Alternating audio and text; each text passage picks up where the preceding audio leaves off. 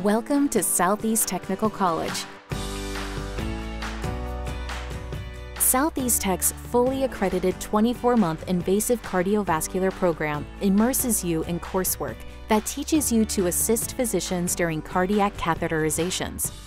Upon graduation, students earn an associate degree in invasive cardiovascular technology. Invasive cardiology is the study of the heart, and in the cath lab, that is what we do. We look at the vessels around the heart. We do the plumbing side and we do the electrical side. That's the best part of invasive cardiology. We don't necessarily focus on one thing. It's always changing. Your job duties might include conducting electrocardiograms, lung function tests, electrophysiology procedures, or assisting physicians with balloon angioplasty. One day you could be doing electrophysiology, the next day you could be doing diagnostic casts, you could be doing interventions and putting stents in and looking at all the different vessels of the renals and the heart. We can now put in a valve from the femoral artery, so we no longer have to crack the chest. Invasive cardiovascular students learn in Southeast Tech's new and updated learning labs.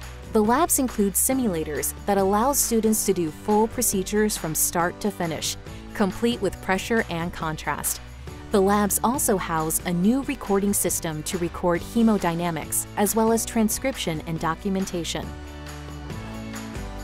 During the last 7 months of the invasive cardiovascular program, students work in a hospital or clinical setting.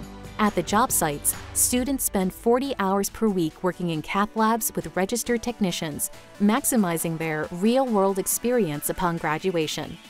Most of my students usually get offered a job by July when they finish.